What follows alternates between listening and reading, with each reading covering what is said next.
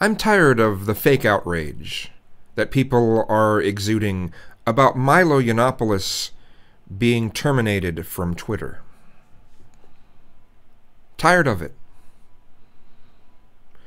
Because most of you who are complaining so much about this have no problem with a business firing someone for stating their opinion either at work or stating their opinion somewhere on social media, and the business hears about what they had said and they fire them.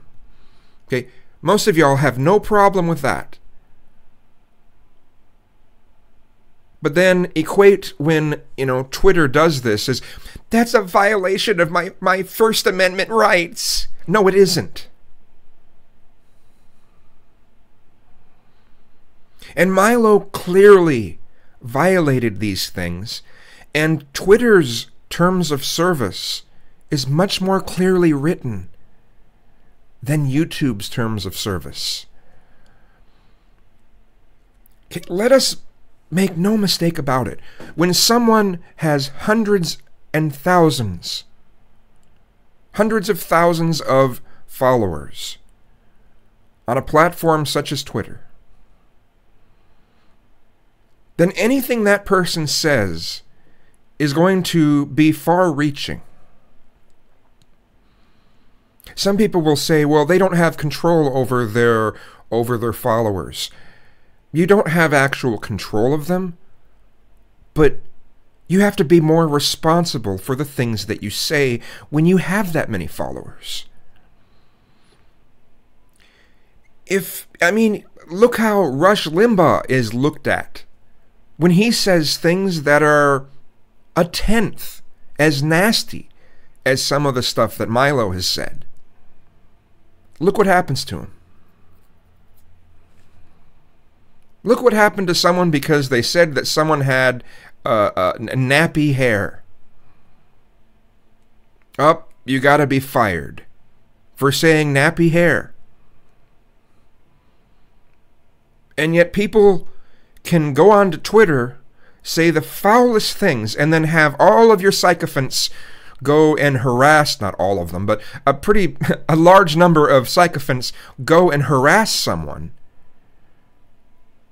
And you're going to say that the person who made those initial comments has nothing to do with what they said? That is insanity. It's just as much of insanity as people who try to deny crime statistics in relation to demographics.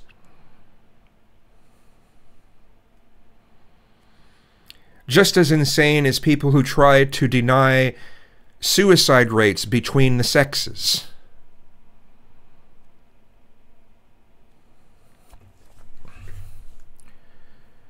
Okay, it's fucked up. Leslie Jones should not have had to deal with this shit. You can say, oh, she should have a thicker skin. Really? Why is there nothing by any people that are complaining about Milo being terminated?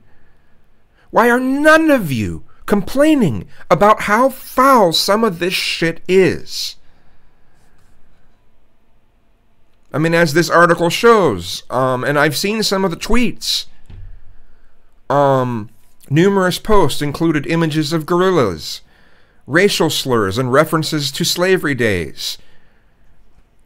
There were slurs about her weight and a suggestion that she was responsible for AIDS. That's not criticizing the Ghostbusters movie.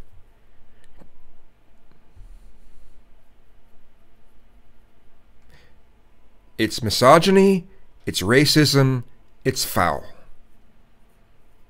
Oh, well, they're just trolling. How far are some of you going to take that concept? When should the line be drawn? Or there should be no line.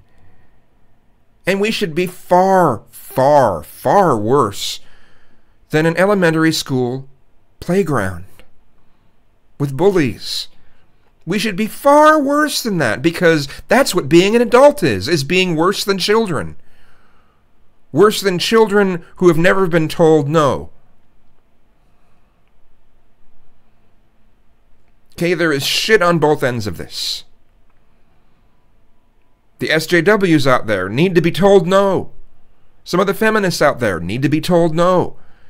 And these bullies and harassers need to be told no. No needs to be said. And guess what? No means no. How about that? Too much for you? You going to consider that a violation of your First Amendment rights? Because on a private company's website, they're not allowing you to say things that go against their terms of service?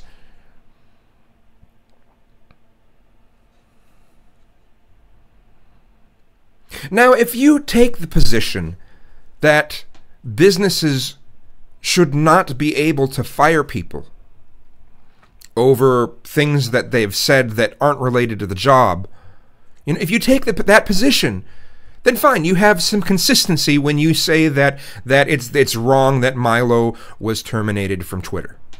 Okay, you have some consistency. But if you don't, you're inconsistent, your viewpoint is invalid, and you're a piece of shit. Thanks.